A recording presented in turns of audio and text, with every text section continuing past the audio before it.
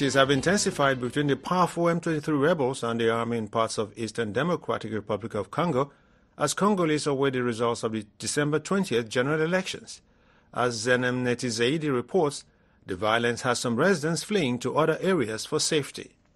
In the aftermath of the December 20th elections, M23 rebels have resumed attacks on the positions of self-defense resistance fighters and the Congolese army near the town of Sake in the eastern province of North Kivu.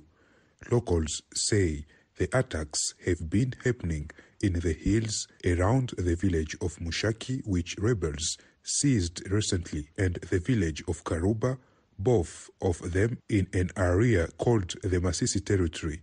Ombeni Balingene, a resident of Sake, criticizes the conditions in which people like him have been spending the Christmas season.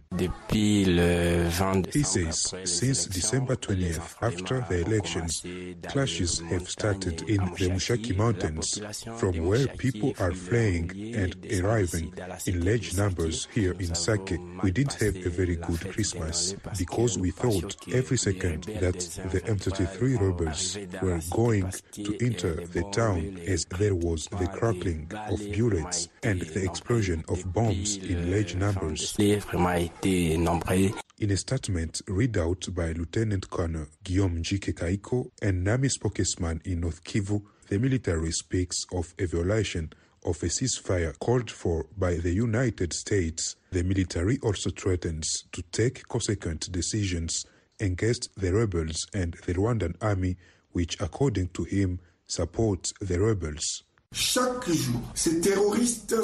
says every day these rebels attack positions held by the loyalist army and reservists, ignoring the ceasefire recommended by the United States of America and the international community. Every day, Rwandan troops continue to enter Congolese territory, disrupting the ceasefire process. If this situation continues, the armed forces of the Democratic Republic of Congo will take the necessary steps to respond to these provocations.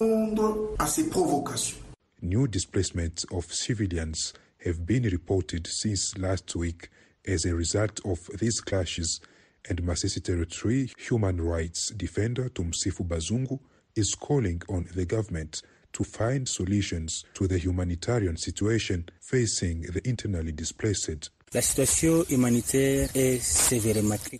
says the humanitarian situation is severely critical because humanitarians are unable to respond normally to the needs of the displaced. Hence our appeal to the government to act as quickly as possible for our populations present in camps. Masisi and another area, Ruchuru, were excluded from the electoral process because of the security situation in the eastern part of Congo. Like Masisi, Ruchuru is in the hands of the M23 rebels. Eastern Congo is a mineral-rich region. Despite Congo's large reserves of minerals like gold and cobalt, it remains an impoverished nation. Zanemneti Zaidi, VOA News, Goma, in the Democratic Republic of Congo. The Sudanese journalist syndicate is urging the Rapid Support Forces, who recently assumed control of a significant portion of Al Jazeera state from the South Armed Forces, to ensure the safety of civilians and journalists. They are also calling on the international community and the RSF to establish secure routes through which journalists and civilians can escape conflict areas. Nabil Biagio spoke with Abdelmonim Abu Idris, president of the syndicate, who is currently stuck in Al Jazeera state. Tens of thousands of civilians, they are in the war zone areas, especially in towns like Madani and small town North Madani called Hasahisa and other villages around Madani.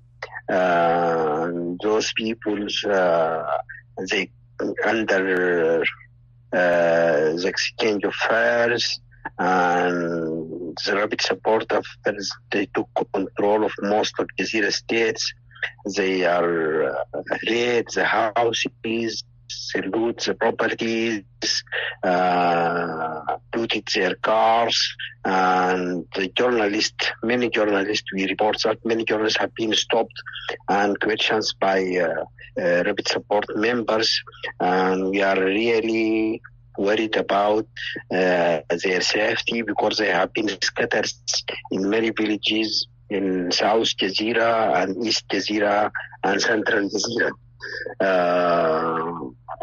And there is no vehicles to take them to any place they want. We ask the international community and the international organization to put their pressure on rapid support to open safety corridors for the civilians, especially for the journalists, to leave the war zone areas to the safety areas. Do we know if journalists are being deliberately targeted because of their job, because of what they do? We have reports. Many journalists have been stopped by rapid support forces, and they are members, and there have been questions, and they have stopped for till now. We didn't have any report of real attack, but have been questions, and they have been stopped. And why? And they have been asked why they are in these areas and from where they came for this one, because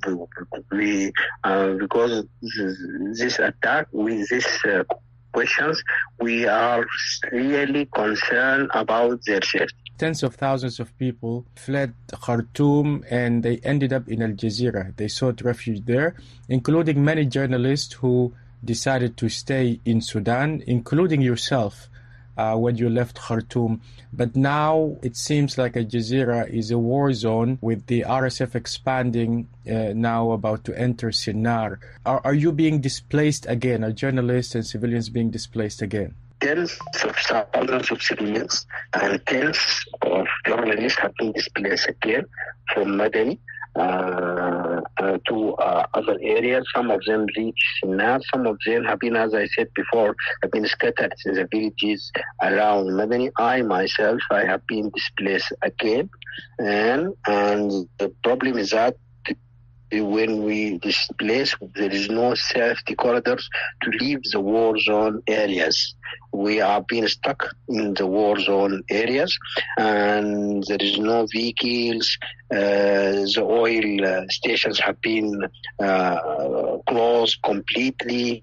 If you want to leave the area, you have to walk for 10 kilometers, and it's not safety because you can be stops, you can be looted, you can be, and even you can come under the exchange of fires. Thank you very much, Abu Idris, for speaking with me, and please be safe and good luck. The Zambian authorities announced on Thursday that they were stepping up their health campaign to combat cholera, a disease that has been on the rise since October and has already claimed the lives of nearly 100 people in the southern African country this year. The Minister of Health, Sylvia Masebo, called for more drastic hygiene measures in households, and her counterpart in charge of water, Mike Mposha, said that chlorine would be more widely distributed to disinfect contaminated water in the regions most affected by cholera.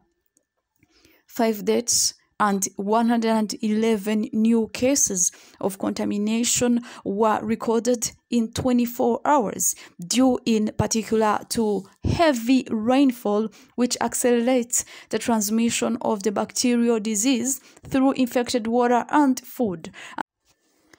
There have been 93 deaths this year from this acute diarrhea infection, most since October, according to the National Institute of Public Health. Our nation is facing a major health challenge, Mrs. Masebo told a press conference. There mortality rate of the current epidemic, around 3%, is very worrying, she added, bearing in mind that internationally it is less than 1%. Zimbabwe, Zambia's neighbor, also affected by cholera, has declared a state of emergency. According to the World Health Organization, more than 250 deaths have been recorded since February. The World Health Organization has expressed concern at the growing number of cholera cases worldwide in recent years, with Africa being the hardest hit.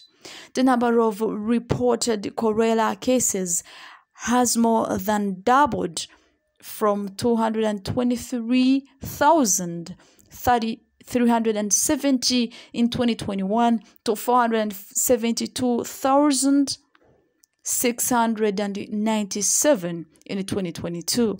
In 2023, there were already over 500,080 cases in September, according to the UN Health Agency. Zambia is also facing its worst